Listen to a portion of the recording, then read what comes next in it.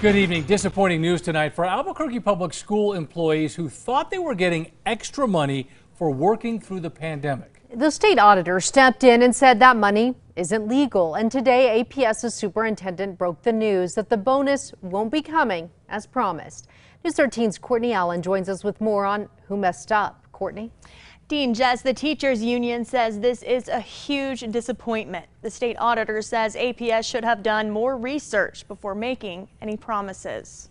It's a letdown for many. I'm incredibly disappointed and I'm sad. $1,000 checks for full-time APS employees and $500 for part-time employees are off the table for now. The district made the announcement today in a video message. I was very disheartened to learn that the New Mexico State Auditor's Office raised concerns that our proposed efforts to compensate you violated the New Mexico State Constitution. Superintendent Scott Elder said the state auditor's office raised concerns that this violated the state constitution, pointing to a provision that doesn't allow public employees to have their contracts adjusted and receive payment for work already completed. We would have encouraged the administration to do its research prior to making any announcements about a bonus for its employees.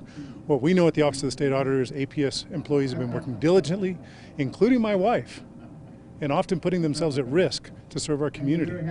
The administration should have found a way to properly compensate them that complies with the letter and the law. Ellen Bernstein with the Albuquerque Teachers Federation believes this may have been avoided if the district made plans for compensation earlier in the year to avoid legal issues with paying for work already complete at year end. I think we were a little late because most of the people in the district are now off contract. Not all of them, but a lot of them.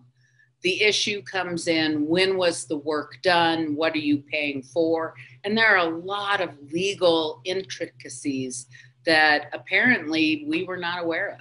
Elder says the money may not arrive by June 25th as expected, but says they are working with the teachers union, state auditor, and PED on a plan to pay employees for the extra COVID-related work in the future. We don't have a remedy yet. That's what we're working on. And as soon as we have one, we will announce it. Elder says the bonuses were coming from federal stimulus funds. Back to you. All right. Thank you, Courtney. Some other school districts gave out COVID compensations this year, like Hobbs back in March. That was mostly paid for with money from vacant positions and state funding.